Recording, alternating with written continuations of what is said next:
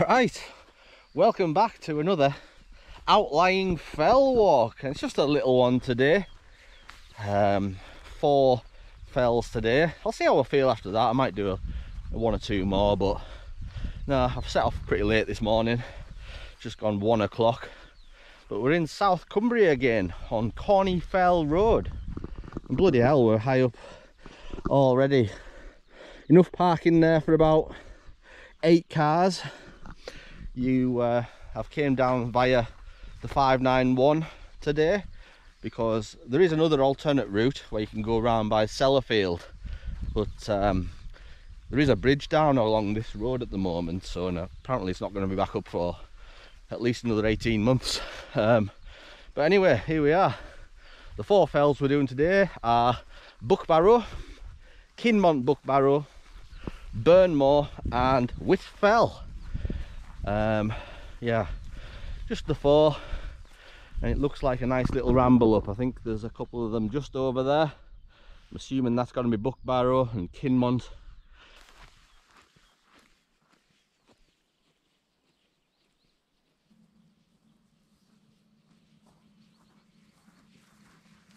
So 70 odd mile drive. It's lucky I enjoy that drive through Ambleside, Coniston, round to here. But yeah, this is the furthest away but one walk I'll be doing on these outlying fell rounds. The furthest away I think is shrouded in thick clag over there, Black Coombe, but I do think I might leave that till the end because it's a decent sized hill. But look at these views here, all the way down to the sand dunes. That's how close we are to coastal areas. But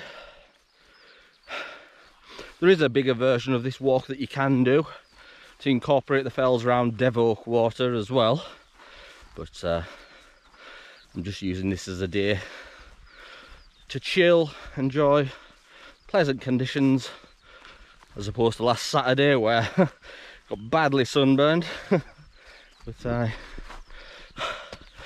turned into a nice tan almost, really. Sadly my back of my neck's fell off, but it's been a rough week, but we're 100% recovered now and ready for more sunburn if there was sun. But yeah, perfect conditions, can't complain against this. Oh, I've enjoyed that drive along that road, Corney Fell Road. It's worth it just for a drive. So far up, we must be starting 150 to 200 metres up at that point.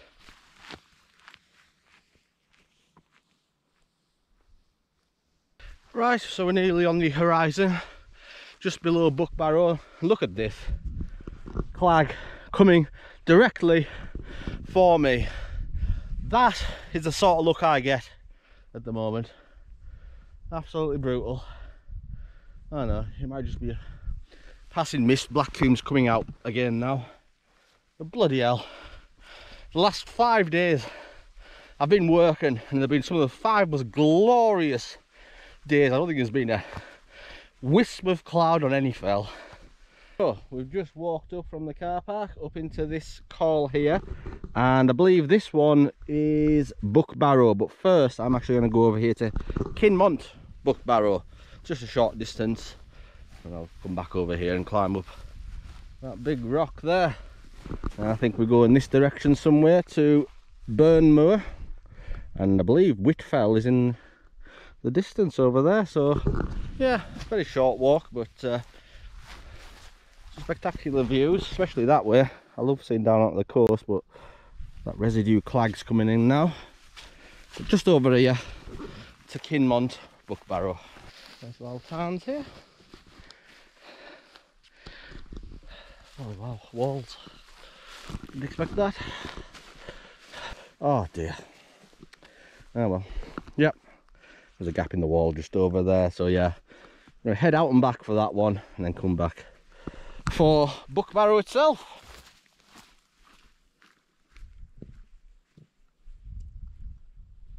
The hedge over this wall here, conveniently demolished. Oh. So what I like about these walks. I mean, there are paths somewhere, but you can just almost walk anywhere you want. So it's if you make a mistake, it's easily rectified. So yeah, if you can see the hills, they're quite tough in Clag, I suppose. Luckily, it's still keeping away. But aye, just up here for the first one of the day, Kinmont Barrow.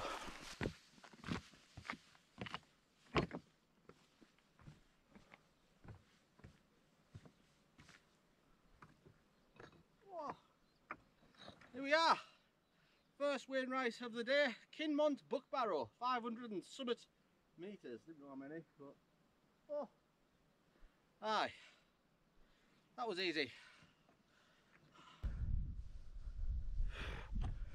Here it is. Would you Adam and Eve it? Clag. Look at that over there. Now it's hard to identify these fells from this angle because I've not seen them. I'm assuming the one's going to be the old man of Coniston, but clear. That's 800 plus metres. Look down here at 500. God's sake, I must be so unlucky. Oh well. Anyway, I've got a litre of tea with me, so I'm going to divide that by the 4 hills, which is 250 millilitres per hill today. That's easy tea maths for you. I think the longer I wait, the more chance this has to clear off. The second one of the day is going to be Barrow, and then Burn Moor's up here, and then Whitfell just in the distance there. Please clear up, come on. What have I done to deserve that?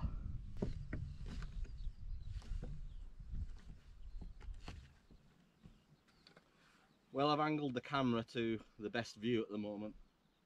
You can see the course at least. But cheers anyway. Oh yes.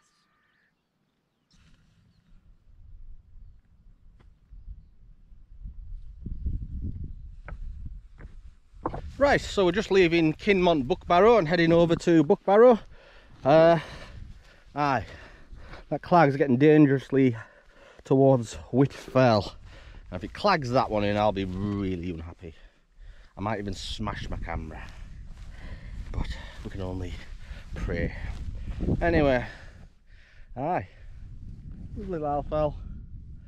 Can't see anybody out today on any of these paths, but nice little ramble nonetheless. A bit of solitude, it's what we like sometimes.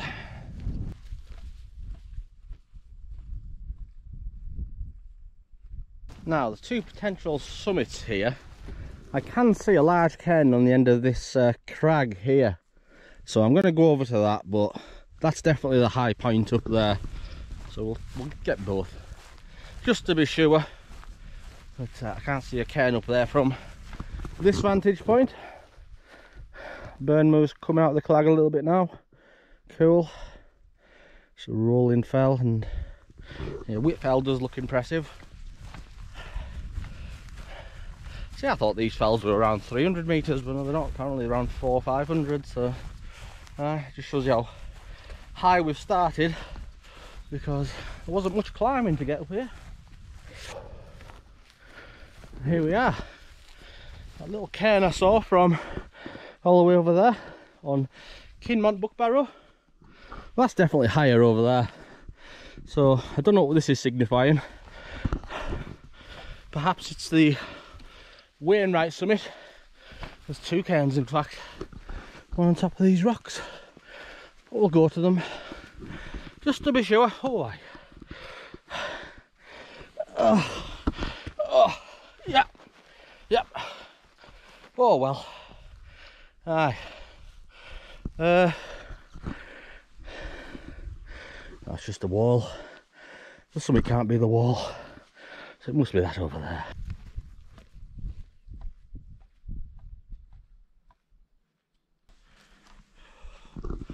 Right now, just on the final approach to Barrow, just have to navigate these rocks. The path's kind of disappeared here, but looks like there's several ways you could get up. I'm just taking the most gradual route. Hopefully it'll snake round to the back here. Pretty cool. I love when you come to a horizon and a view opens up. It's quite spectacular. But I don't see any obvious line up here, so let's just keep going. Oh, oh bloody hell. Be careful of these rocks, some of them are not fixed. I can't imagine it's walked too many times, these fells, so can't imagine many have been displaced over the years. But just one last pull up here. We'll touch it. Boom. Well, this looks the more impressive outcrop. Let's just go up here and tick off the second fell of the day, Barrow. Oh look, the views are coming back. Cheers. Wow, what a summit. I like it. I don't know, maybe it's about the same height as that one over there now with the cairn on. Looking back to Kinmont just over yonder there. Aye, impressive. A lot of rocks in such an area filled with luvish green hills. Wonder how that happens. Anyway, just have a quick cuppa here. We'll tackle path directly up Burn Moor. Oh, this is pleasant, very pleasant. Let's go.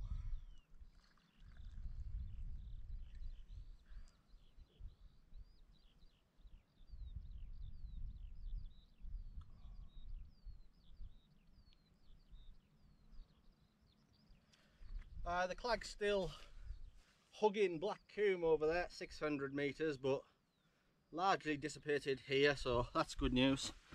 Let me show you Black Coombe. So yeah, as long as it stays there on top of that hill, it's not going to bother me. Aye, pleasant. But anyway, yeah, just going to finish my brew here. Cracking out over there.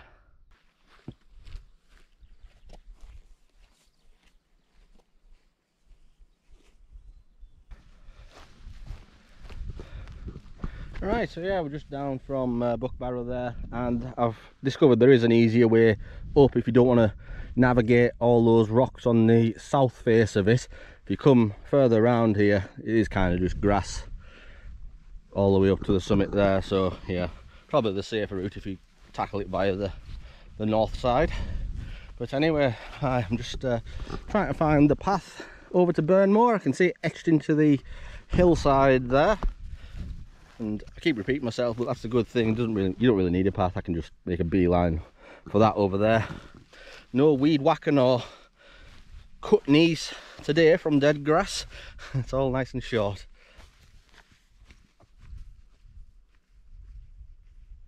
Just a nice gradual ascent up onto Burn Moor next. And then we're looking where we are here, northeastwards towards the Lake District. Seeing them for the first time from this angle. Great. I can barely even name them from here. Yeah, it's tough. But anyway, we're not focused on them just now, we're focused on learning new outliers. I think I've learned at least 9 or 10 more today. Looking around here, and I'll point a few of them out once we get up on top of Whitfell.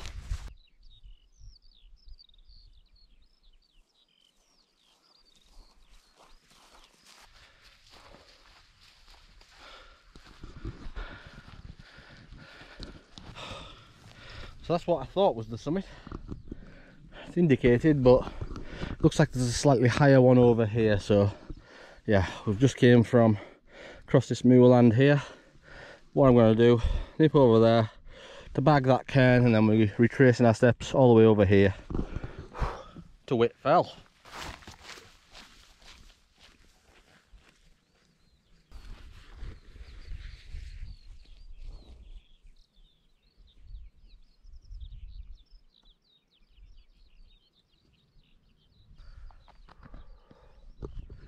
Right, here we are on the summit of Burn Moor.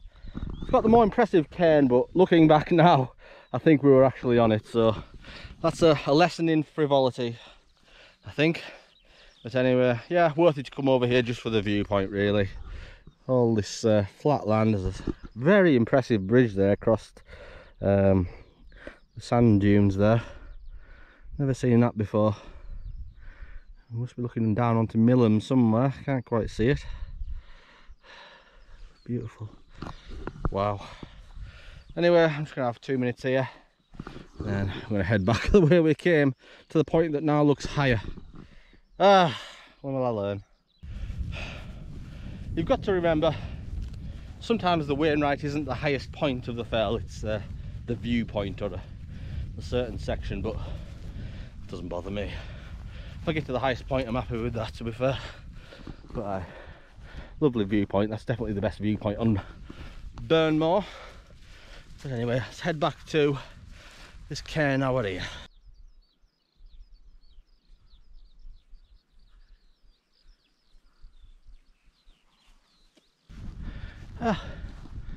Right, so we're back to the starting point and the actual route now, heading off this way to Whitfell. So this must be Burn Moor. You can see over there, I don't think you can just about make out the cairn over there. It does look higher from this point, but when you get there it no longer is. So that's why I make these videos. I'll make the mistakes so you don't have to.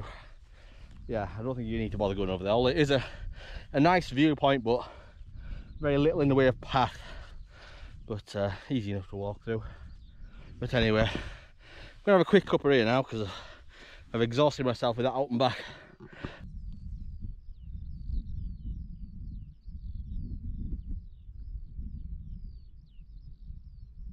Aye, tell you what, it's a good job I'm not collecting rocks off these outlying fells, because some of the summits didn't have any. They're that barren. Plenty out there though, but there's any loose ones here on Burn Moor, so I'd have to be carting a 10-kilo rock down the hill with us if I wanted to collect them.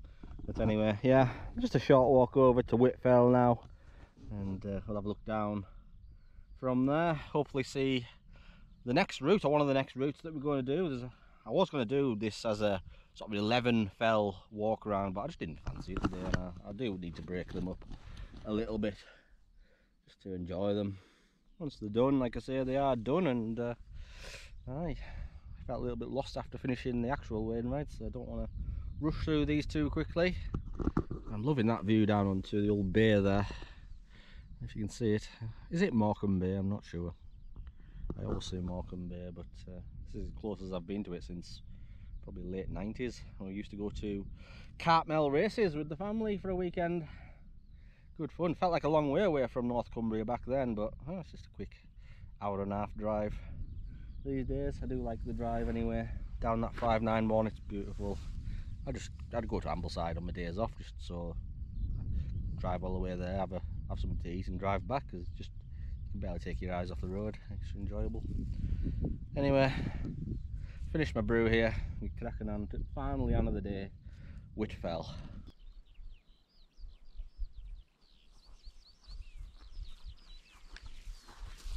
I actually seen this walk on YouTube the other day from a new channel, Capturing Lakeland, run by Paul. I think they're a bit of a spin-off from the old Fat Boys on Tour days, who haven't put a video out in ages, and it's a shame. I'd love to see us back out. But anyway, yeah, big shout out to Paul, Mary and Derek. They even stole my hiking buddy, Mr. Dave Glenn Hewitt, so that's why I'm out doing these ones today, because he did that with this route with them. But anyway, yeah, if you want to go out on a ramble sometime and we'll pick up some outlying fells that neither of us have done, I'll be more than happy to do that. I will say though that when we were hiking in Coniston last week, I was going on about Paul's eyebrows. They're some of the best in the business, and Dave chipped in with the comment, he looks like Captain Scarlet.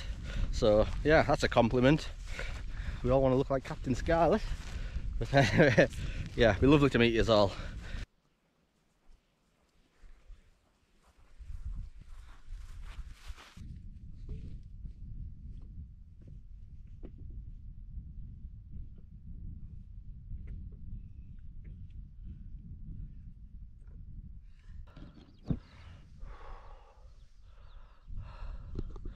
Right, so here we are on the summit of the fourth and final outlying Wainwright of the day of Whitfell.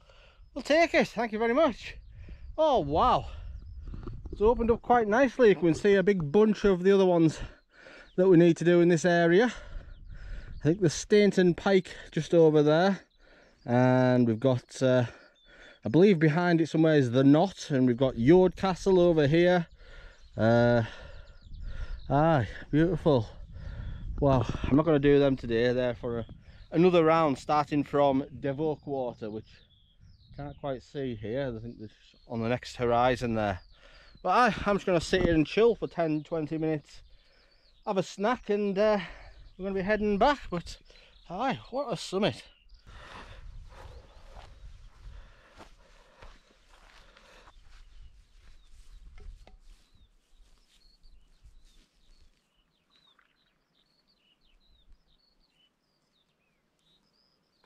To Lakeland. Cheers.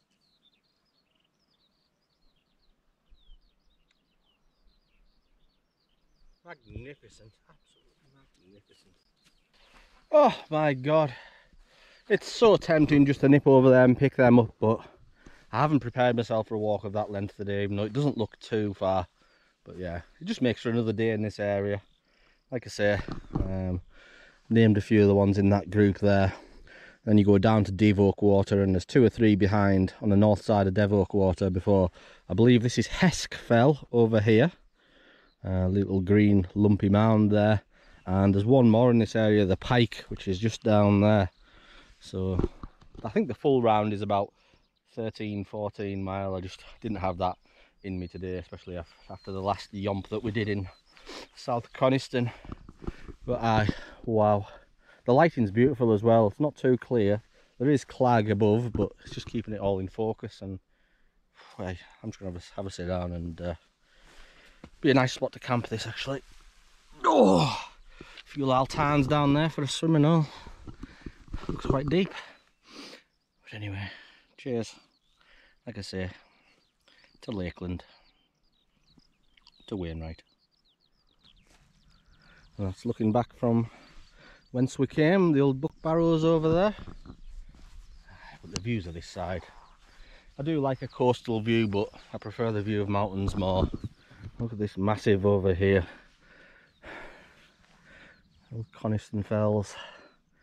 A few more outlying fells south down here. Nothing looks as high as this one here really, so a lot of small ones. Except this ridge, which runs all the way from, I think, Walner Scar right down the centre. There's 2 or 3 on that, which look quite tasty.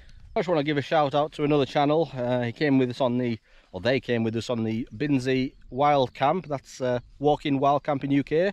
Mr. Mossman Outdoors and his partner, not lovers, Mr. DA Outdoors, Dave Allen. They've just completed the Cumbrian Way last week from Ulverston all the way down there to Carlisle. That's a long way. You can barely even see Central Fells from here. But that's some achievement. Absolutely fantastic, lads. Hope to get on a few trail walks myself at some point in the future, but I'm just gaining experience. I like bagging these outliers, so that'll be me for the time being, I think.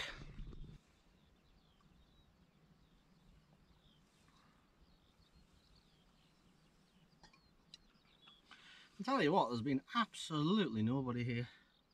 Not even on the other fells I can see in the distance. Let's say it's Monday afternoon now. The roads are quiet. Perfect time to come. Although what I will say is, if you're coming on a weekend, you need to get to that car park very early. You wouldn't be able to come the time I've come today, because like I say, 7-8 cars can go in there. Now, you may be tempted to park along the actual road, and it looks like in some areas that is possible. However, there are ditches on the side of the road, so if you're not careful, you're going to ditch your car and it's going to be stuck there until a tractor comes up and pulls you out. So just be careful about the parking for this one. It's like I say, it's a good car park and it's free, but I reckon you've got to get here pretty early, especially on a weekend. You never know, it might still be quiet on a weekend, because like I say, they're not some of the most glamorous fells, but yeah, I think still plenty of people will want to do them.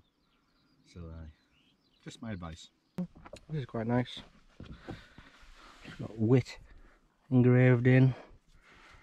On the back we've got "in fond memory." That's all that remains of somebody's life. A rock on an outlying fell. And where my rock will be laid to rest. Spent half an hour up here, probably the most I've spent on any summit. So that tells you something about how stunning it is up here. But anyway, look at those northern fells now. The grim mists approaching. Clouds are forming over there. And I guess we're soon going to be all engulfed, so the next few days I don't think are going to be that pleasant. But anyway, goodbye Whitfell, I'll see you again one day. So yeah, we can see pretty much the entire route that we did today. So Kinmont Barrow is in the distance there, then we moved over to Barrow before traversing the moor up to Burn Moor, and then from Burn Moor up here to Whitfell.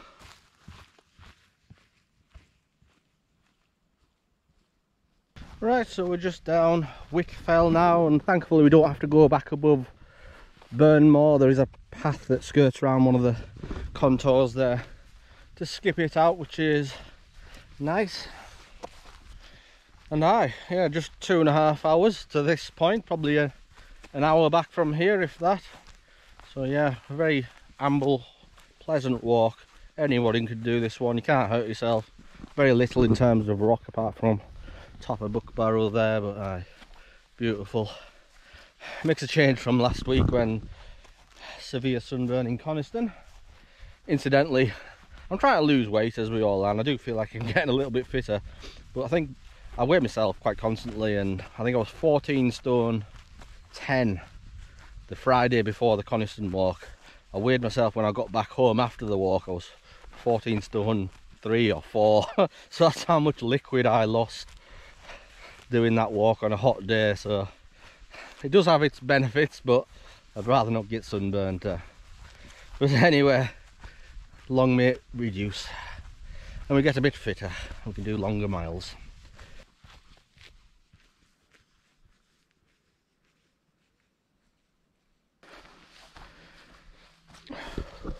Right, that's us at the top of the pass, just in between the two Barrows, and I thought I'd better wrap up the adventure from here.